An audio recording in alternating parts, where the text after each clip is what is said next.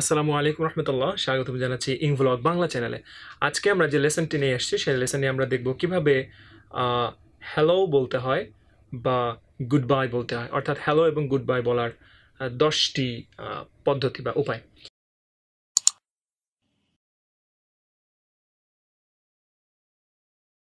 প্রথমে বলে রাখছি, আজকের এই লেসনটি তৈরি করা হচ্ছে মূলত বিগিনার্সদের জন্য, অর্থাৎ যারা ইংরেজি মাত্র শেখা শুরু করেছেন বা ভাবছেন ইংরেজিটা আমাদের ইমপ্রুভ করতে হবে, যারা শুরু করেছেন শুরুর দিকের যারা লার্নার আছেন মূলত তাদের জন্য। পাশাপাশি আপনারা সবাই দেখতে পারেন, সবাইকে আমন্ত্রণ। তাহলে শুরু করছি আজকের lesson 10 ways to say hello and good bye. Okay, number 1 প্রথমে আসছে হ্যালো। আমরা এটা প্রতিদিনই বলি, আমরা চাই বা না চাই। কেউ ফোনে আসলেও আমরা বলি হ্যালো, কে বলছেন? ও হ্যালো, আসসালামু আলাইকুম, রাইট? হ্যালো খুবই খুবই খুবই একটা কমন ফ্রেজ, এর জন্য নতুন করে বলার কিছু নেই, তবে আমরা বলার ধরনে একটু পরিবর্তন আনতে পারি। আমরা বলি হ্যালো। আসলে হ্যালো বলে কোনো শব্দ নেই, নেটিভ স্পিকাররা বলে না। ওরা যখন বলে তখন কয়েকভাবে বলতে পারে, যেমন হ্যালো ফোনে বলতে পারে hello, hello, who is there, or who is it. ওকে, অথবা ধরেন আপনি কোথাও গিয়েছেন, কোনো বাসায় কেউ নেই, হ্যালো কেউ আছেন কি? আমরা যখন বাংলা যেভাবে বলি সেই একই টোন, বাট টোনটা সেম থাকবে, ল্যাঙ্গুয়েজ হয়ে যাবে ইংরেজি, রাইট? সো হ্যালো আমার মনে হয় আমার সাথে সাথে বললে ভালো হয়, please. Hello, or hello, hello, hello. অথবা কোনো জায়গায় গিয়েছেন, কাউকে দেখতে পাচ্ছেন না, হ্যালো, আপনি একটু টেনে বলছেন হ্যালো। ওকে, দ্বিতীয় আসছে হাই। খুবই সহজ ছোট একটা টার্ম আমরা ব্যবহার করতে পারি, হাই। ওকে, হাই, আমার সাথে বলুন হাই, হাই, হাই। ওকে, নেক্সট হেই। আচ্ছা, হেই এটাও একটা বেশ কমন টার্ম, বাট এটা ইনফর্মাল, মনে রাখতে হবে।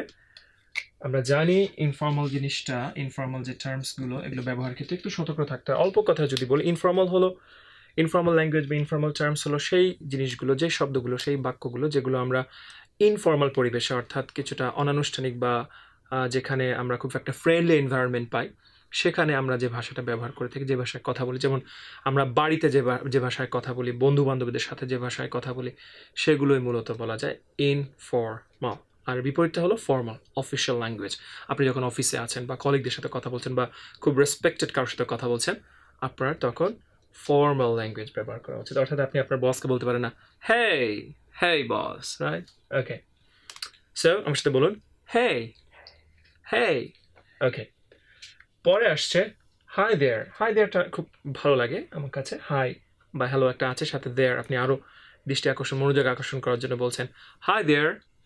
Repeat, hi there, hi there, hi there.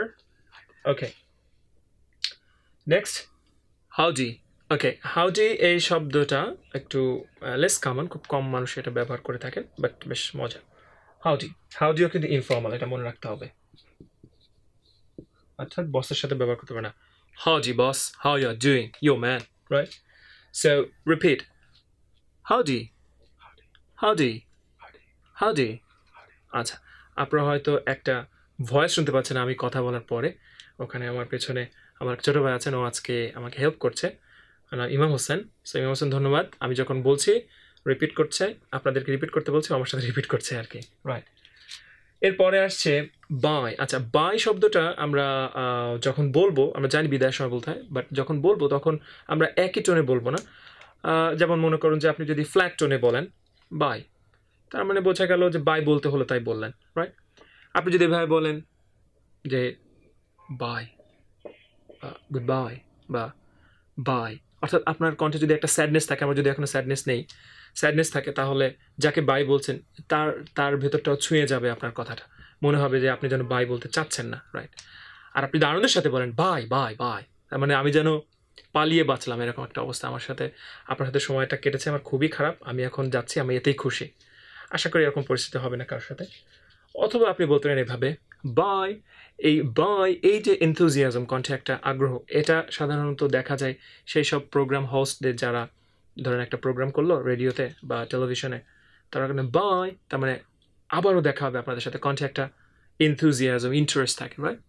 So আপনি যে কোনো ইচ্ছা আপনি পরিস্থিতির উপর নির্ভর করে বলতে পারেন তো আমার সাথে রিপিট করুন বাই বাই অথবা bye okay next comes bye bye এটা হচ্ছে two times bye okay double by right so repeat bye bye bye bye okay next number 8 see ya later ওকে ইয়া শব্দটা কি ইয়া শব্দটা হলো এটা ইউকে সংক্ষেপে বা দ্রুত বললে ইয়ার মতো শোনা যায় বা বিশেষ করে নেটিভ স্পিকাররা যখন কথা বলে আমি বলেছি এর আগে লেসনগুলোতে যে তারা অনেক সময় অনেক শব্দ বা শব্দাংশ বাদ দেয় বা দুইটা শব্দ মিলে একটা শব্দ সাউন্ড তৈরি করে হ্যাঁ মার্চ করে ফেলে তো এই রকম একটা শব্দ হচ্ছে ইউ এটা যখন দ্রুত বলে ইয়া শোনা যায় সি ইউ লেটার থেকে হয়ে গেল সি ইয়া লেটার আমরা জানি এর অর্থ কি আবার দেখা হবে সো সি ইউ লেটার দুঃখিত লাইট একটু প্রবলেম দিচ্ছে আই এম সরি আমি আশা করি দেখতে পাচ্ছেন সবাই আমাকে সো সি ইয়া লেটার হেই বেব ওকে ঠিক হয়ে গিয়েছে আলহামদুলিল্লাহ সো সি ইয়া লেটার আমরা বলতে পারি আমার সাথে বলুন সি ইয়া লেটার সি ইয়া লেটার সি ইয়া লেটার সি ইয়া লেটার later okay এটা দ্রুত বললে later আর ব্রিটিশরা বলবে later see you later okay so see you later এটা ইনফর্মাল মনে রাখতে হবে so you can't use that in formal situation right okay so number 9 take care আমার খুবই পছন্দের আপনি যখন বিদায় নিচ্ছেন তখন যদি বলেন take care একই সাথে বিদায় বোঝাচ্ছে পাশাপাশি আপনি এটাও বোঝাতে চাচ্ছেন যে আপনি সেই মানুষটা যেন নিজে টেক কেয়ার করে নিজেকে যেন দেখে শুনে রাখে নিজের যেন যত্ন নেয় এটা খুবই দারুণ একটা ফ্রেজ হ্যাঁ এবং বলার সময় আপনার কণ্ঠে একটা ভারিক্যে একটা ভাব এনে বললে আরও সুন্দর লাগবে যেমন take care you take care of your self don't forget to take care of your self অনেকভাবে বলা যায় আচ্ছা আমার কণ্ঠ যদিও খুব ভারী নয় আপনারা চেষ্টা করবেন হবে ইনশাআল্লাহ আমার সাথে বলুন take care okay and the last one is have a good one হলো আপনি কাউকে বলছেন বিদায় নেওয়ার সময় ধরুন আপনার কোনো ফ্রেন্ড বা কেউ একজন পার্টিতে যাচ্ছে বা কোনো একটা পিকনিকে যাচ্ছে বা সামহার যাচ্ছে খুব এনজয় করতে আপনি বলবেন ও হ্যাভ আ গুড ওয়ান তার মানে একে তো বিদায় জানাচ্ছি পাশাপাশি তোমার সময়টা ভালো কাটুক ভালো কিছু হোক সেরকম সো আমার সাথে বলুন হ্যাভ আ